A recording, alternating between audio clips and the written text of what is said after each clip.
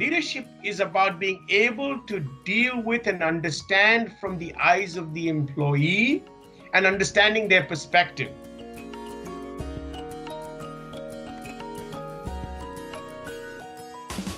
It is not sympathy, which is trying to be understanding and soft on a situation. It's understanding their need from the other direction. For us, we're in the front line, and I guess you can say in the thick of COVID-19. It was very important for us, especially at the start of COVID, to take a step back, to really just ask ourselves what's important. And for us, that's the clarity of that purpose of taking care of our patients, the quality of care, and that providing that care in a safe way, especially in a situation like COVID, and ensuring that our employees are also safe in being able to not only provide the service, but also to continue to provide the service. This pandemic teaches us that compassion is one of the most important elements of any leaders, because compassion actually gives a long-lasting effect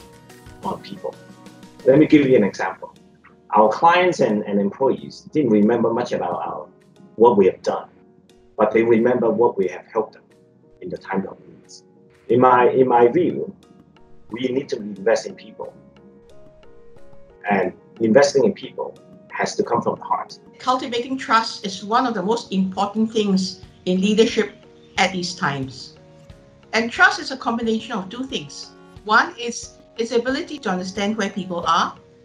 And secondly, to project the sense of competency so that people are following you with confidence.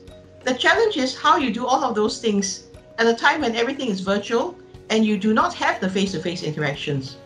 Well, then I think we all have to double down and to communicate more often, and to communicate with transparency and honesty.